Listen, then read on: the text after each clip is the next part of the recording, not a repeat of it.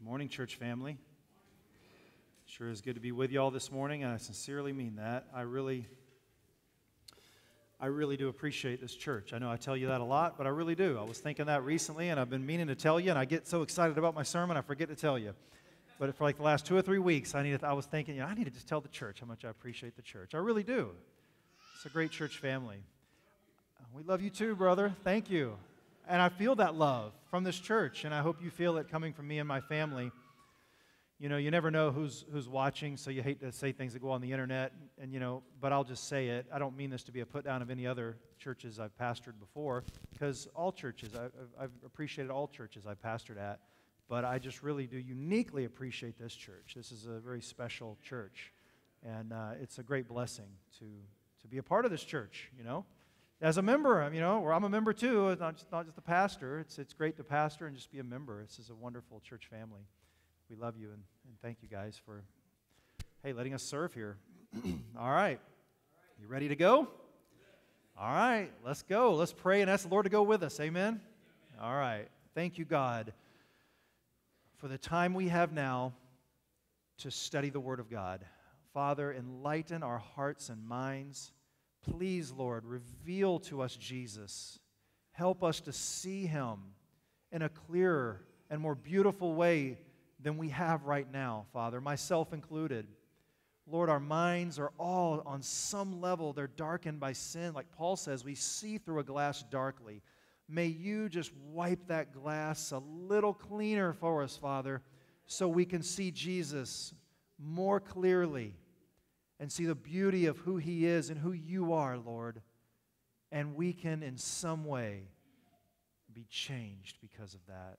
We ask in Christ's name. And we thank you, Lord, because we know you're doing this, Lord. Amen.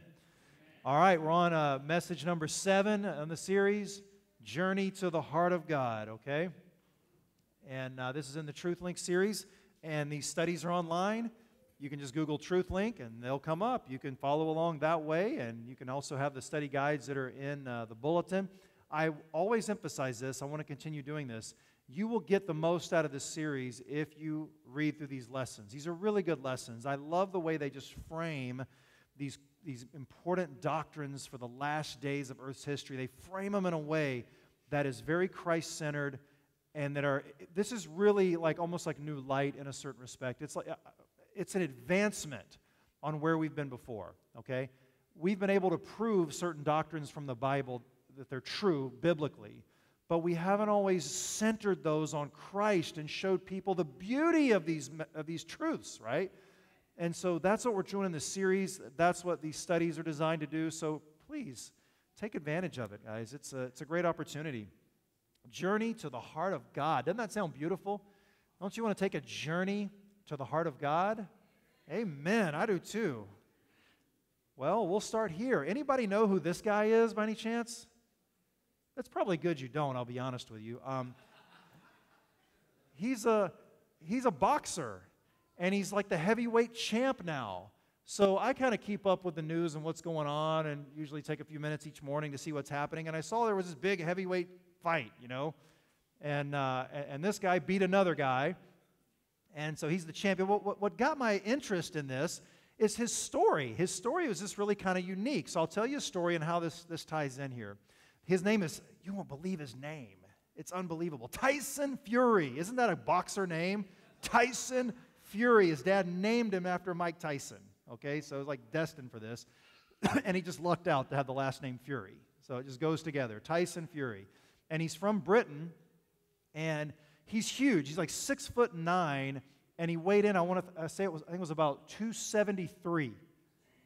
6'9", 273, right? No wonder he's the heavyweight champ. So anyway, he's undefeated, okay? No one's ever whipped him. He had one draw against the guy that he just beat this week, and they were both undefeated. They fought once before, and they had a draw. They fought again, and then Tyson Fury won.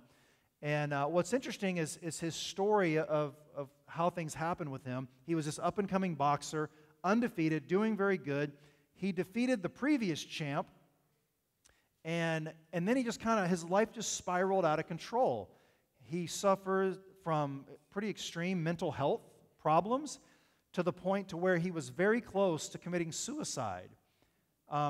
I watched an interview with him, and he said he had a Ferrari, and he was driving his Ferrari, and I forget what he said. It was like 160 miles an hour, just something crazy, and was about to crash this Ferrari. And then he just said, right before he was doing this, he said he just thought about his kids and his wife, and just said, I can't do this. And he stopped, and he says his hands were shaking because he says he realized he was so close. He was so close to doing that. And so he made a commitment to himself that no matter how bad it got with his depression and his mental health problems, that he didn't want to kill himself. But he went to it was either a psychiatrist, psychologist, can't remember which one. I get confused on which is which, right? One prescribes and one, I don't know. There's a difference. Other people can tell you more. He went to, can I say it? He went to a shrink, right? He went to somebody that I don't mean that in a derogatory sense. He went to somebody that could help with mental health problems, and it was this really famous person in our well-known, expensive, kind of like the best of the best kind of person in Britain. And that person said his dad went with him, and the person said, "Can I talk with your dad privately?" He said, "Yeah, go ahead." She told his dad, "In all my years of doing this, I have never seen someone in as much danger as he is. He is in real danger of committing suicide. Don't let him by himself at all." So his dad stayed with him 24/7, all the time with him. He had a serious drug problem, alcoholism. He was a total mess, okay? He gained a bunch of weight. He got up to 400 pounds. That's how big he was. And he failed drug tests because they test you for drugs and steroids and all that kind of stuff. Well, he didn't have the steroids, but he had drugs in his system. So they stripped him of his title. They stripped him of his license to fight. I mean, his career was over. It was over. He got suspended for all these years and all this. It was done, okay? And so he just started drinking and using drugs and just really spiraling out of control. And I wish you could hear the interview, how he described it. He was in such a dark place just mentally. And he said, "I'd always struggled with mental health problems. I just never knew what it was, But he had these real struggles. And then he says this was in 2017, something happened. So he went to a Halloween party there in England, and he says, "I was wearing this skeleton suit." So he's this huge guy. He's 6'9", 400 pounds, and he's wearing this ridiculous skeleton suit to this Halloween bash, and he just realizes, what am I doing here? I was the heavyweight champion, and here I am, 400 pounds, just standing. And he says, "I'm almost 30. These people are like young, like 20, 21. And what is going on with my life? Wearing this stupid costume, So he says, I just left. People say, "Where are you going?" He said, "I'm going home." He went home early. And he said that he went into his house, and he went into his room, and the lights were out. And I want to read to you, because this is a quote. I wrote it down for what he was saying in this interview. I want to read to you what he said. He said, "I got on my knees and was praying and begging God to help me. I could feel tears running down my face. My chest was wet with tears. I knew I couldn't do it on my own. It was impossible for me. I had tried and tried and tried, but ended up back in the pub drinking. I had almost accepted that being an alcoholic was going to be my fate. So there I was on my knees, praying and crying out to God in this dark bedroom, and after about 10 minutes, I got up, and I felt that the weight of the world had been lifted off my shoulders. And for the first time in years, I knew I was going to make a comeback." Isn't that an amazing experience, thing? And as he shared that, and as I listened to this, I thought to myself, here's this guy, all this going on in his life, and he just gets to this point to where he knows he can't fix this problem, and he cries out to God, and look what God has done for him, to help him, and he's had this incredible comeback. Now, I'm not endorsing this kind of stuff, sports and boxing, and even where he's at with some things, he's kind of a colorful guy, but I think he's a sincere man. He claims to be a Christian. We should do a little study on some things because he's a little out there. He's an interesting guy. He's got to meet. You don't have to meet him. I can't meet him, but you listen to this guy, and he's just interesting. He's authentic. He's very authentic. He gave his whole purse, like $9 million to charity. You know? Just said, hey, you know, I don't need this stuff. I'm already a millionaire. Here, just give it all to charity. You know? This interesting kind of dude.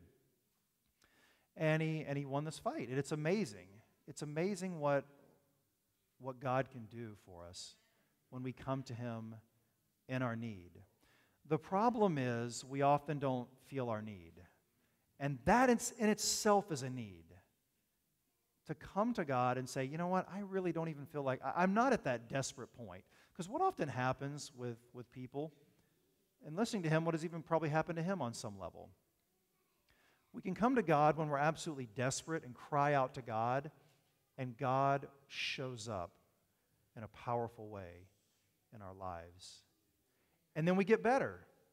And then instead of continuing to seek God, we're like, oh, okay, I'm better now. Good. Whew, that was good. I think I'll go be the heavyweight champ or whatever. You know what I mean? It's as opposed to really going deeper with this walk that God wants us to take. And this message today is really about how God wants to connect with us and us to him. And he will take us all the way if we just keep seeking him. Amen? Sound good? All right, here's the bottom line. You and I, humans, we were designed for a close, loving relationship with our Creator. That was in the original design blueprint of humanity. But there's a problem. Who knows what that problem is? Yeah, it's sin. There you go. This is where your study guide comes in, okay? Isaiah 59, verse 2. It says, but your iniquities have separated you from your God. So because of the fall, humans are living in a state of malfunction. And the results of this are loneliness, addiction, broken relationships. Or we try to fill it with other things, maybe even good things. Hard work, success. My wife and I were discussing this week. We can even fill that emptiness with church activities. You really can. You know, if there's tension in families because there's not the surrender to Christ happening in the heart, therefore there's not the real discipleship happening, and there's a lot of tension between husband and wife and kids and all this. You just get so busy doing stuff, even good stuff, that it kind of masks all that, right? So even religion can be a way to mask it at times. But ultimately what God wants for us is that connection with him that is truly transformative and that transforms our relationships with others as well. But because of this sin problem it's infected all of us, we're just functioning in this state of malfunction. And to heal this malfunction and restore people to God, well, that's why Jesus came here to this earth. Amen? That's the essence of the gospel. That's the bottom line. Now, 1,500 years before Jesus came, people think this kind of started with Jesus. The gospel came when Jesus came. No, the gospel's always been there, okay? It's just God has progressively revealed the gospel. 1,500 years before Jesus came, God set up a gospel-centered religious system. This system was designed to teach people his plan of salvation for mankind. At the heart of this system was the sanctuary. All right, this is also in your study guide. Psalm 77, verse 13, it says, your way, O God, is in the sanctuary.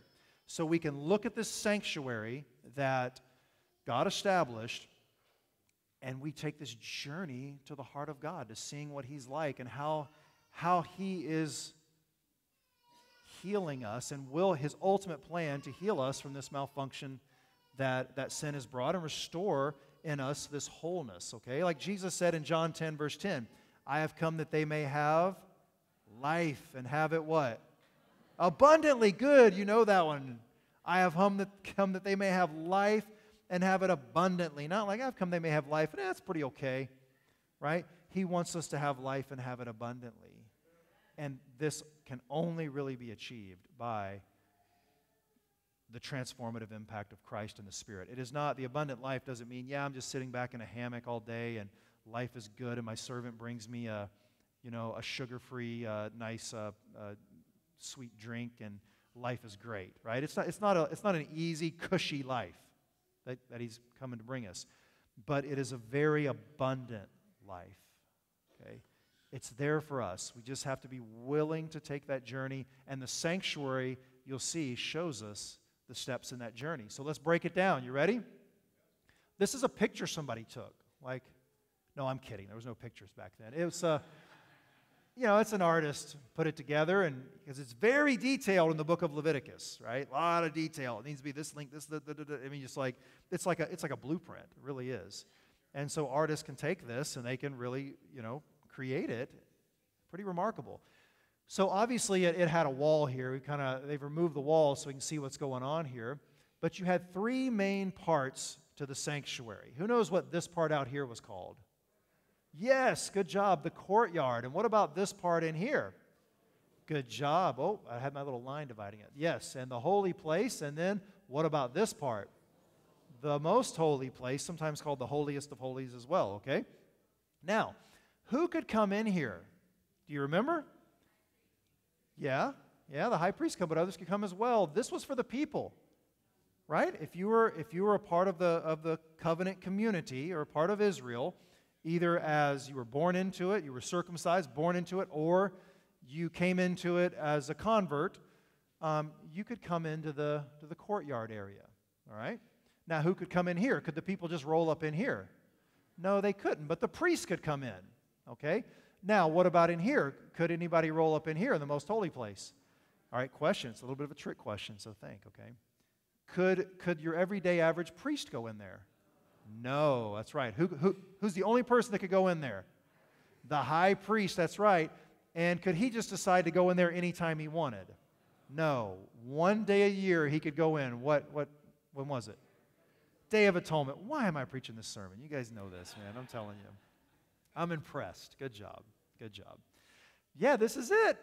Courtyard, holy place, most holy place, these three sections. Now, all of this pointed to the life and ministry of Jesus, okay? The study guide does a really good job of breaking this down. I'm going to run through it kind of real quick and just show you how these different dimensions point to Jesus, and then we're going to put it all together, all right? This is like pulling out the different ingredients, right? When you're going to cook something, you say, oh, I need to make sure I got my half a cup of chopped onions, and I got to make sure, that I have my tablespoon of chili powder, and you have all that ready. I've learned that it's good to get all that ready before you start cooking, right? Because I've gotten halfway through things and realized, where's that at? Uh-oh, that's burning while I'm looking for it. You know what? Just prepare and get it all there before you start, right? So that's what we're going to do. We're going to go through and just kind of look at this kind of a little bit piece by piece, put it together, and then we're going to bake the cake, okay? Sound good? All right. John 10, verse 9. I'm going to keep quizzing you because you're doing so good today, all right? Jesus said, you won't know this one because he's actually said, I am the way, the truth, and the life, and that's a little more famous of a statement, and you'll probably say that instead. But he actually said, I am anybody know? Close. I am the door. If anyone enters by me, he will be saved. Now that's interesting. Have anyone ever told you, you know what, I'm a door? That's just kind of a strange statement for a human being to make, right? I am a door. There's obviously a deeper meaning to this, right? He is the gateway into something, right? So we have the same thing in the sanctuary. You have a way where you entered in. If you were out here, you were outside. But if you were connecting with God through His way of setting it up, right, the sanctuary system, then you walked in through the door. Hebrews 10, verse 20. It says that Jesus has set up for us a new and living, do you know this one? Way, which He consecrated for us through the veil that is His flesh. Now think about this for a minute. Remember, there was this veil that's separating the most holy place where it was like the presence of God, like the Shekinah glory was there. It's a symbolic representation of His presence and His throne room. So we can't just go rolling up in there because remember, after their sin and the humanity, Adam and Eve, have to leave the garden because they can't be in the presence of God anymore. We can't just go rolling up in the most holy place now. Okay? But it says Jesus, the veil is His flesh, right? And so He's just opened the door for us to go right in there. John 1, verse 29, this is John the Baptist, all right? Now, maybe you know this one. This one's a pretty common one. He said, hey, behold the Lamb. Good job. Behold, the Lamb of God who takes away the sin of the world. Now that's interesting. You see all this imagery in here? I bet you've never met anyone that tells you, I'm a lamb. It's just kind of strange, right? Or I'm a veil, or I'm a door. All of this is pointing us to something to show us what Jesus is here to do, who he really is. So this is a reference to the altar of sacrifice, right? When people would come in, they would bring an animal for sacrifice, such as a lamb, sacrifice that animal right there, and then they go next to the laver and they wash off, okay? So Titus 3 and verse 5, it talks about the washing of regeneration and renewing of the Holy Spirit. That brings us here to the laver, okay? Let's just keep rolling through this. Jesus said, I am the bread of life. So then we enter into the holy place here, and you have what's called the table of the shewbread. And that's where they put this bread, and they would change it out every week. You know, this symbolism of Jesus, of he's the bread of life, feeding on his word, and so on. Then you get here to John chapter 8 and verse 12. He says, I am the light of the world. He who follows me shall not walk in darkness, but have the light of life. So you have this menorah, or the seven-branched candlestick that was always kept going. And this is the light in there. And so there's symbolic meaning to this. We get to Revelation 8 and verse 3. It says he was given much incense, that he should offer it with the prayers of the saints. So the altar of incense here being a symbol of prayer. And we're going to tie all this together. Remember, we're just kind of putting the ingredients together right now. So hang in there. We're gonna bake the cake in a second. Okay? And then Hebrews 10:16. I love this verse. I will put my laws into their hearts and in their minds. Isn't that good? I will write them. Where was God's law kept? Right there, right? On tables of stone, right below the mercy seat in the Ark of the Covenant, as God's morality being the foundation of his government. You know, we can trust God because God is trustworthy, and the reason he is trustworthy is because he is absolutely moral. He does not do anything that's wrong, okay? That's a huge element to trust, right? Can you trust someone that is not really moral? No, you can't trust somebody that lies or steals. You just can't trust people. So God has his law as the foundation of his government. That makes him absolutely and fully trustworthy, okay? But the mercy seat is also on top of that. So not only, he's completely moral himself and calls us to that standard of morality as well, but he also is full of mercy and grace. And mercy, it says, triumphs over judgment. That's good news, right? Especially for us being in this malfunctioned state where our morality is not flawless, but God's is flawless, but he also has mercy for people like us. Now, this whole thing that we just saw here from beginning to end, this whole system pointed to Jesus, all right? This is why when Jesus died, notice what happened. This whole thing was just all centered on Christ. So when Jesus is hanging on the cross, it says this is the moment Jesus dies. It's recorded in Matthew 27 and verse 50. And when Jesus had cried out again in a loud voice, he gave up his spirit. That's what it means. Not he gave up his spirit like drifting off into nowhere land. No.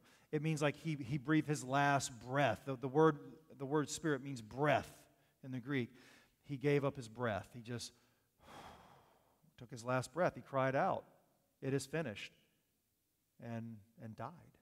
And then it says the next verse, at that moment that he died, the very moment that happened, the curtain of the temple was torn in two.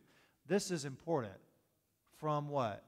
Top to bottom, not bottom to top. So this now by the time you get to Jesus' day, they had a much fancier one. Okay, it was kind of a rudimentary in Moses' day. You get to Jesus' time, it's this magnificent temple like this, and this thing was torn. So a huge veil, and this was torn in two from top to bottom. So this separation between God and man, where you had to go through a priesthood. You couldn't just go walking up to God like in the Garden of Eden. Hey, how's it going, Father? Right? There's now a separation because our iniquities have separated us. And so if we're going to approach God, we have to come with a sacrifice and we have to go through a priesthood. All of this is done away with. This is why, frankly, there is no need today for an earthly priesthood. There's only one priest. He's the high priest. He's Jesus. There is no earthly priesthood. There is no mediator between God and man except Jesus.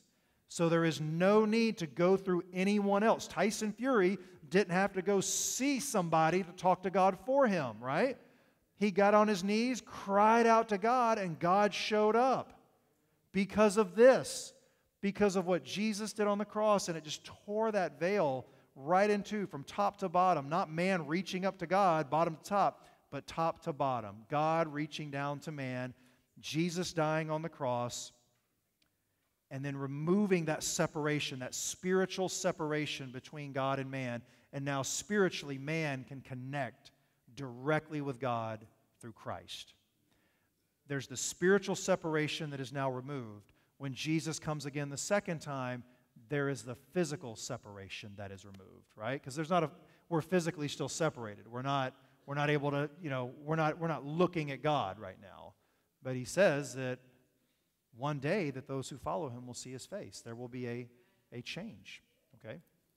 Now, this was huge. Like we said, the only person who ever entered here was the high priest.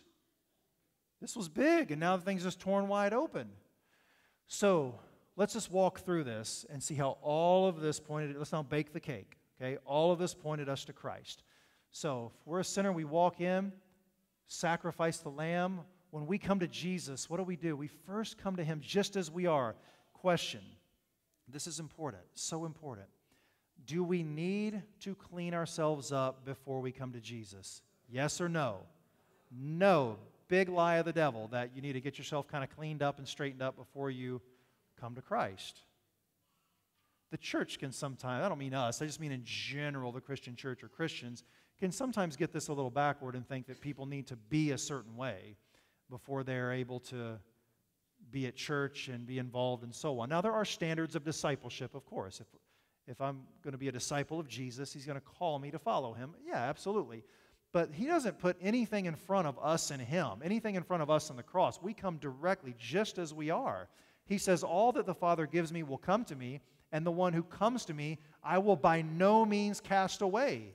He doesn't cast people away. You come as a total mess. Like, that's why I put the boxer in there to begin with. You just come just as you are, from the club, messed up. Not good to go there in the first place. A lot of bad things can happen. He could have died in that Ferrari, and then we wouldn't be telling this great story. It'd be a tragic story. It's dangerous to play with sin, so it's not cool to do this. But even when we find ourselves paying the consequences of this malfunction that sin has caused in our lives, we come to Jesus just as we are. And He accepts us as we are. It is absurd to think we have to somehow clean ourselves up to come to God. That's like saying, I got to get healthy before I go to the doctor. Well, if I'm healthy, I don't need the doctor, right? In fact, that's what they were saying to Jesus. They said, look, you're hanging out with sinners. He says, it's the sick that need a doctor. Okay, not the well. So we come to him just as we are, and what is the first step? We accept his death on the cross for us, where he's not just a religious teacher who can teach us some good things, but he is a Savior who died for me. And I must accept this reality, believe and accept this. And what happens when we accept Christ? He washes us of our sins, like the laver right here. He cleans us and makes us whole. Now, a lot of times we want to stop there. But is that really where it stops? Or does the journey with Jesus continue all the way in here? Yeah, praise God for the cross. Praise God for forgiveness of sin and cleansing and giving us of his Holy Spirit. But then we have to continue moving forward. And we come here to the showbread, where Jesus says, I am the bread of life. How often do you eat? Every day, right? It's not something you do once a week. Now let me ask you, how often do you feed on God's Word? Every day? Let it be every day, brothers and sisters. Taking time every day to spend some time reading and studying God's Word. That's how we're feeding on Christ. That's how we're growing. And what happens when we're doing that? When we're when we're feeding on Christ, when we've come to Him, we've accepted Christ as our Savior, we're washed and made new, and we're reading His Word, do you think we have something to tell? Absolutely. We're the light of the world, the Scripture says, okay? We're this light, this lampstand that produced this light, and it had oil in it. Now, what does oil symbolize in Scripture? Holy Spirit, right? So as we do this, we accept Christ, accept the cross, believing, being cleansed of our sins, reading the Word. He's filling us with His Spirit. And we're light. We're involved in mission. It's not about us then. It's about ministry. It's about being light in the world. And then we get here to this altar of incense, which is prayer. That's the way we get and stay connected with God. And as we go through this whole journey of coming to the cross, being washed and cleansed of our sins, reading of the Word, sharing, witnessing with others, prayer and connection with God, He is then transforming us and writing His law on our hearts and in our minds. Amen? Now, do you see why it says in the Bible, your way, O God, is in the sanctuary? This is the heart of the sanctuary message, brothers and sisters. It is about Jesus, and that everything that we find in the Old Testament, all of this symbolism, all of this imagery leads us to Jesus and just takes us on a journey to the very heart of God. And then in looking at Christ, as Paul says, with unveiled face, we are transformed into His image. Jesus invites us to follow Him. This is from your study guide. This is good stuff in your study guide, okay? Direct quotation. Jesus invites us to follow Him on the path He has marked out for us. Through the veil, into the courtyard. That's where we get started. To encounter His selfless death for us at the altar of sacrifice. Onward to the laver for moral cleansing. Into the holy place to partake of the bread of life, to study, to read His Word. To the 7-branch lampstand to experience the illuminating ministry of the Holy Spirit in our hearts and lives. To approach God through Him in prayer at the altar of incense. And ultimately to enter the most holy place to have His law of love written on our hearts. Amen? Isn't this cool? I mean, I just love this sanctuary message. It just points us all to Jesus, beginning to end. So question, where are you in the journey? Just do a self-evaluation. We're not going to pass mics around, okay? And you have to spill to everybody. And I had a class once. I know this is an offshoot. No, I'll do it anyway. I had a class once. It was pastoral counseling, and we had a psychologist. I remember he was a psychologist teaching it. Christian psychologist, and he would have everyone get up every morning for class. A different person had to get up and talk and share something, about yourself. Everybody had to do it before the semester was over. So he'd say, okay, who's going to do it today? And it got to where people didn't want to do it, but you have to do it. And so the class would start chanting when people would get up, spill, spill, spill, and people would get up. So we're not going to do the spill thing. You don't have to get up and just share everything. But I want to ask you honestly, where are you at in this journey? Do a self-evaluation. So if you're at church today, you're kind of in the courtyard, right? I mean, you're being exposed to the gospel. That's step one. Hey, praise God, you're in the courtyard. That's a good place to be. Now, when you encounter Jesus on the cross, what are you doing with this? Are you just kind of checking Jesus out? Just kind of, a lot of people, they have an interest in Jesus because He is interesting. The truth is interesting. The gospel's very interesting, but it's got to go beyond just simply being interested. We have to actually accept Him as our Lord, as our Savior, right? So have you done that yet? Have you accepted Him? Well, that's really the step to do. Have you been cleansed? Have you been washed? Or are you still holding on to sin? Are you saying, no, I'm interested in Jesus, but I like this other stuff too? That's when things really changed for me. I had this epiphany one day, because I got drugged to church by somebody, and the pastor there preached a sermon on heaven, and I realized, wow, that sounds like a nice place to be, and I'm not going. And then I really started thinking about this. This is crazy. What am I holding on to that's worth trading heaven for? I really processed this. I thought about the few things that I knew I'd have to give up if I was going to follow Jesus, and I thought, well, I like doing this, that, and the other. And then I thought, okay, I can have this, that, and the other on table A, or I can have eternal life on table B. I am an idiot to choose table A over table B.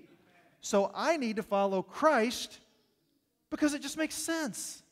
It was that simple in my head, and just that right there. And I made the decision that day, driving home from church by myself, pulled off on the side of the road, prayed, made a decision, and that was October 1st of the year 2000. I still remember it, and that was the turning point in my life.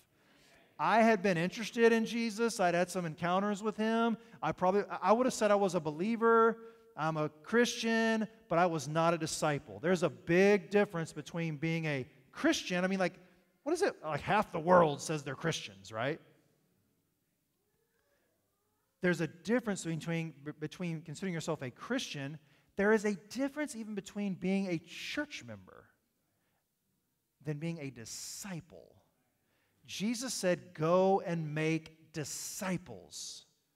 What is a disciple? It is someone that follows Jesus, okay? Revelation 14, verse 4, it says, those in the last days that are following him, it says they follow the Lamb wherever he goes. They don't follow him for a little while and say, I don't feel like going there. No, they follow the Lamb wherever he goes. That's being a disciple of Jesus. So where are you at in the journey? Have you accepted Jesus? Have you been cleansed of your sins? Why wait? What are you waiting on? There's only a few things that can keep you from doing it. One is unbelief. You may just say, I mean, if that was true, I guess that'd be okay, but come on, man, I don't believe this stuff. No problem. I'll tell you what Jesus will do for you. He says in John 14, verse 21, he says, if you have his commandments and keep them, he will manifest himself to you. So why don't you test him out and see if it's real or not? Just try it out. I've given you this analogy before. It's like if I go somewhere where they've never seen a television, and I tell them, you know, you can go push that button, and you can see an image of things happening on the other side of the world. And they say, that's ridiculous. Because they can't imagine it. They have no concept of it, right? We can't imagine things we have no concept of, that we haven't experienced. It's like trying to tell a blind person what the color blue is like. How do you describe blue to someone that can't see anything? Well, it's blue, man. I mean, blue. Right? It's something you just have to experience by seeing. So with Jesus, if we've just haven't had that experience with him, it is logical to question the reality of it. Jesus has an answer for us on this. He says, keep my commandments, and I will manifest myself to you. So there is a condition there, and then there is a promise. You can empirically test that. Just like if I were to say, we were arguing back and forth, me and the guy about the TV. Oh, man, that's ridiculous. I don't know what that stupid box is, but what you're saying isn't true. There's no way you can push a button and see something on the other side of the world. How could this guy settle it in his mind that what I'm saying is true? There's really only one way. What is it? Go push the button then. We're arguing about something that you can actually test and see if it's true, so quit arguing and go push that button. With Christ, you can test and see that what he's saying is true. The Bible says, taste and see that the Lord is good. You have this kind of language all throughout Scripture. He even mentions it in Malachi about financial giving. He says, test me in this, says the Lord. He calls us to test him. He says, return tithes, give offerings, and see if I will not open the windows of heaven and pour out such a blessing on you, there won't be room enough for it. So why don't you test and try, right? Give it a try. So that's one reason people may have. They say, look, I don't know if I believe this stuff. Fine, fair enough. I had some real shaky things with it as well, to be honest with you. I realize I have, and we all have been. And I've always been sort of philosophically minded and read a lot before I was a Christian and whatnot. So I have been influenced a lot by very worldly systems of thinking. And so this, the simplicity of the gospel and all that, I just kind of thought was a little ridiculous on some level. Come on, like this is like stuff from a long time ago. I mean, that worked for people 2,000 years ago. We have a lot more information now. That's how I thought about it. But I was willing to give it a try, and I'm telling you, God manifested himself in my life. And even people around me that were unbelievers saw it. They even said, man, I don't know what happened to you, but you are different. You're just different. I was different. It was a pretty remarkable change. So are you hanging out here in the courtyard? All right, cool. Accept him. Move forward. There could be another issue, and that is, honestly, love of sin. You know, it says in the book of John, it says that people didn't receive him because men love darkness more than light. Okay? There just is that element there. The Bible says there is pleasure in sin for a season. It is pleasurable. There is a certain fleshy pleasure in being your own God, in being in rebellion, and doing what you want to do. It may seem right, but the Scriptures say there is a way that seems right to man, but the end is what? It's death. God will one day abolish rebellion. He has to, because He's a God of love. And this rebellion has ruined the world. It can't go on like this forever. He's got to put a stop to this. And so it's like where I was at in that place years ago when I said I've got table A with my sins, my cherished little sins, my little idols I don't want to give up, or I've got table B, eternal life with God. What is more valuable? If I had to put a price tag on it, think about it.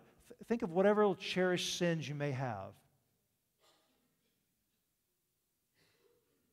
How much would it take for you to give them up? What if somebody were to say, I'll give you $10 million if you give that up? Would you say, well, you know what? Yeah, now we're talking. I hear people say this kind of stuff, like, well, if I'm a Christian, can I do this? Can I do that? It's almost like they're like counting the cost. I'm like, do you realize how valuable what you're gaining with God is? Right? That if I were to say, I'll give you $10 million to stop X, hey, dude, X is gone. Where's the check? Right? Jesus gives us so much more than that, right? And so if our issue is unbelief, Jesus will solve that for us. Keep His commandments, He'll manifest Himself to you, okay? If your issue is this like a love of sin, then really do an honest evaluation and say, is this really a smart life choice? To be in rebellion against my Creator and join His enemy to live as I please and do as I please. Is that the smart thing to do, right? Just evaluate. Just evaluate. All right. So we come to Jesus, accept His death on the cross, cleansed of our sins, feeding on His Word. Maybe you're here. So how's your devotional life going, right?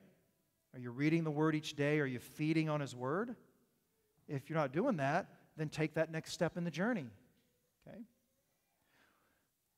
What happens if I were to eat just maybe 2 or 3 times a week? How would my health be? Probably a bit malnourished, right? Oh, God designed me to eat every single day, unless I'm fasting for some reason, which I don't do much because I like to eat. But yeah, but you get what I'm saying. The normal protocol is eating daily, okay? Feeding on His Word daily. How about this? Is our life centered on serving others and being a light in this world and showing the love of Jesus to people? Or is it more of, I'm just being honest here, is it more of kind of I go to church, it's cool, but I'm making some pretty good dough right now, we're having a lot of fun, and my life's kind of more centered on me. Are we really kind of living a life that is focused on other people and how we can bless and help other people, right? How about our prayer lives? That's important. And then at the end of the day, guys, let's just be honest with ourselves. How's your character? How's mine? When I do an honest evaluation of that, I see things that need to change. Maybe you're all perfect. I don't know. You're pretty nice, but I don't think perfect, right? I don't think perfect. Jesus had such a moral character about Him that even when they were nailing Him to a cross, He said, "Forgive them, Father. They don't know what they do." I don't think that would be my reaction. I don't have that positive of a reaction often when someone is just annoying me, much less killing me, You know what I mean? If I'm dealing with an incompetent person on the phone trying to solve some tech issue and I'm just going, what is wrong with this person, man? Not a very loving attitude, you know what I mean? Jesus had this loving attitude for people that were just downright hateful to him. Man, how can I get there? Mercy, how can you get there? Remember, I think it was last week we hit this verse. 1 John 2, is either 2 verse 5 or 2 verse 15, right? But whoever keeps his word, truly the love of God is perfected in him. Okay? So that's the journey, guys. Keeping his word, make it real complicated. We just come to Jesus as we are, broken and messed up, accepting his death on the cross, being washed of our sins. We say, now I got to learn what it means to follow this Savior. I'm reading his word. He's filling me with his Spirit. My life is then shifting from being self-focused and self-centered to being others-focused and ministry-centered. That's letting my light shine and praying and connecting with Jesus and his laws written on our hearts and minds. Done. That's the gospel. This is from your study guide. Read it. Whew. Go home today and read it. It's good. In one epic burst of luminous glory, all the symbols of the sanctuary converge in Christ with perfect fulfillment. What I find so amazing about this as well, we've been talking about how we can know these things are real and so on. When you get into the Bible, seeing the intricacy and depth of this theology is remarkable. When you consider this is written by about 45 different people over a span of about 1,500 years, and you see this, when you start piecing all this together, how it fits together. Isn't this amazing? It's absolutely amazing. How can we say anything to God but, I'm in? Yes. I want to take this journey to the heart of God, symbolized by the various steps depicted in the sanctuary. Amen?